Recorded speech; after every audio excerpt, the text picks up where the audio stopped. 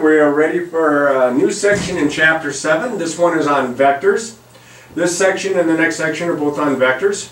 Vectors can be thought of as vectors on a plane and also vectors in space. We're going to start out looking at vectors in a plane. In mathematics, quantities used to describe the motion of an object are typically divided into two quantities. We have scalars. Scalars are just constants. They're quantities that describe a magnitude. They're the size or the measure of the quantity itself. And then there are vectors. Vectors have two things working for them. They are quantities that are described by both magnitude and also by direction. You have to have both parts for it to be a vector. So I have a couple quick examples here. A car travels 50 miles. The 50 miles is a constant. It doesn't tell direction. This is a scalar. But in the second example, it says a car travels 50 miles west. Well, because it gives magnitude and it also gives direction, this is a vector.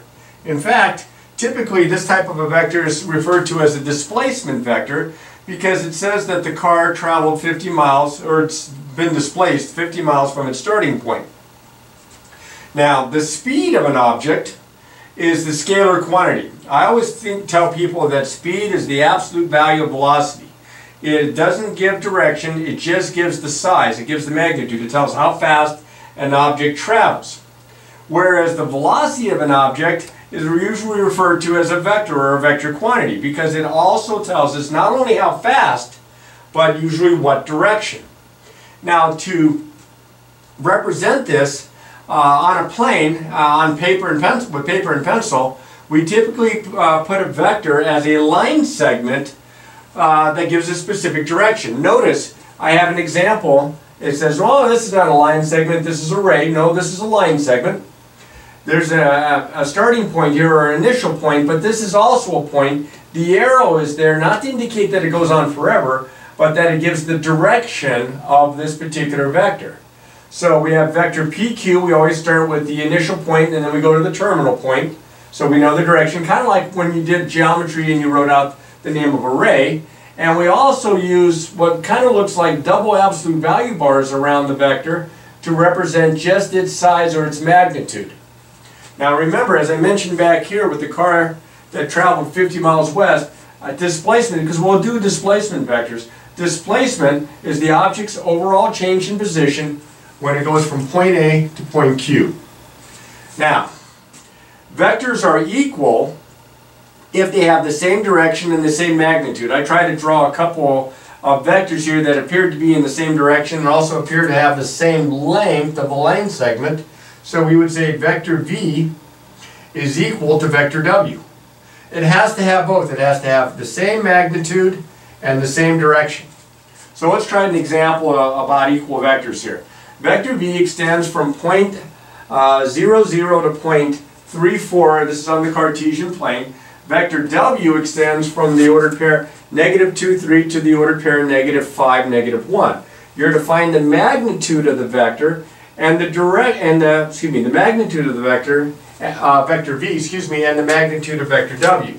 Now there's a way to do this algebraically, but for right now, what I'm going to do is I'm going to draw a set of axes out.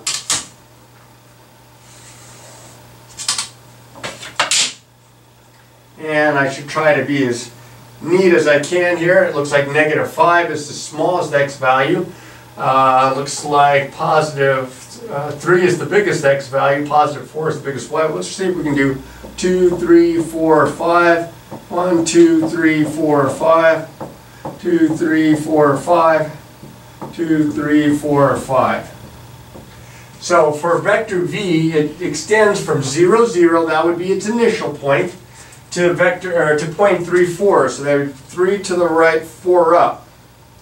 So that would be, and let's see if I can draw this halfway decent here. There we go. So this would be vector V here. Now its magnitude would be the length of this line segment, and because I can construct a little right triangle here, and this distance is 3, this distance is 4, I can use the Pythagorean theorem to find that the length of this line segment here is 5. This is a 3, 4, 5 right triangle. So the magnitude of vector V is 5. Now I'll do vector W here from -2, +3, that'd be up here, to -5, -1, that would be down here. Let's see if I can get this halfway close.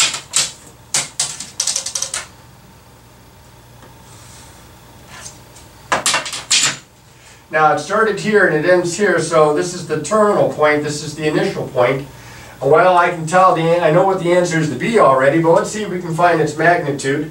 So again, if I was to construct a right triangle here, notice the slope would be up 4/3, up 4/3. So even though my drawing doesn't look right, they have the same slope. So you would think, well, if they have the same slope, they're in the same direction, but you can see that they're not. They're actually in opposite directions. But the magnitude is also 5, so I'm going to write down that the magnitude of W is 5, but the answer here is no. They are in opposite directions.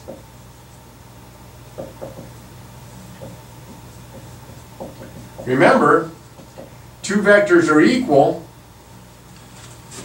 if they have the same magnitude, which they did, but they also have to have the same direction, which they don't. So we're going to extend on this, although there's so much more to go with vectors. You can study vectors, and you will study vectors, not only in this class, some in calculus, and then also in physics. You'll be doing it a lot in physics, especially when you hit college physics. And so let's see if we can get a good foundation from it here.